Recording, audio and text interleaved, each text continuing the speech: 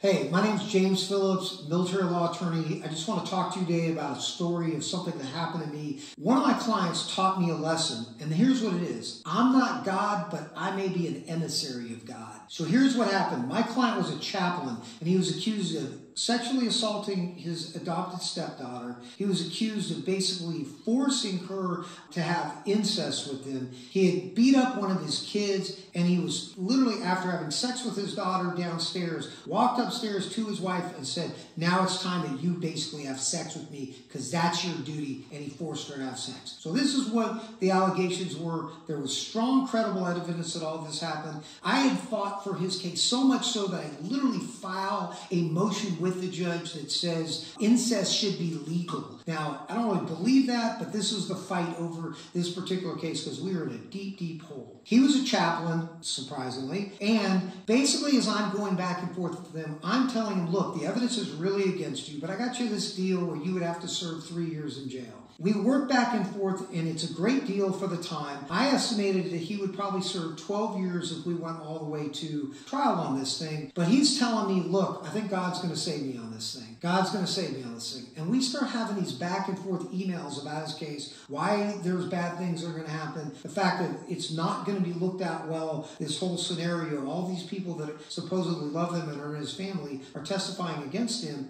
And the evidence is dire. They have DNA evidence, they have video evidence. The government is just going to slam him. And he keeps telling me over and over again, I'm not going to take the deal. And at one point, he literally accuses me of trying to coerce him into a deal because I, as an attorney, am just telling him what my opinion was. He's got to have a cap so he doesn't go to jail for years and years and years. So we're doing this email back and forth about all this. And finally, he just says, God's going to save me from all this. And I write him back and I say, look, I know you believe in God and God's going to save you from this, but maybe God put an attorney in your life that is here to tell you what the right options are for you. And I've been doing this long enough that maybe I'm the voice of God. I wasn't trying to say this in a way that was like disrespectful, but I'm saying maybe I'm somebody that's here to filter this information for you and give it to you in a way to get you to make a good decision and to take responsibility for what it is you've done. So he writes me back and says, no, I don't want that deal. I'm going to be saved at trial. So I'm like, okay,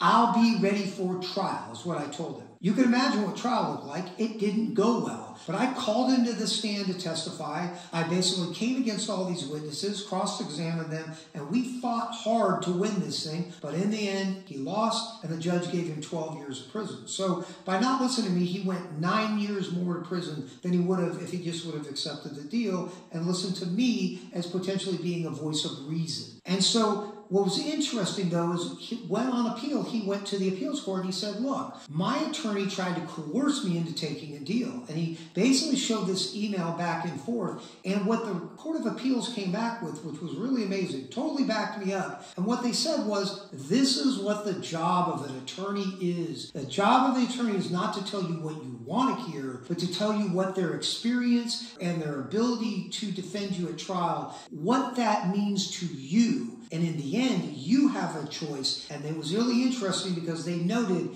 and there was no way that that attorney was ever going to be able to force you to take a deal you didn't want to. And in fact, what he said in his email is he will be ready for trial and he will basically fight to the end. And that's what I did. So I relied on my client's decision, but I think it was a stupid decision. So give me a call, jphillipslaw22@gmail.com, 931-217-7648. Make an appointment down below. But sometimes you got to believe your attorney and realize maybe he's there to tell you something that you need to know. Thank you.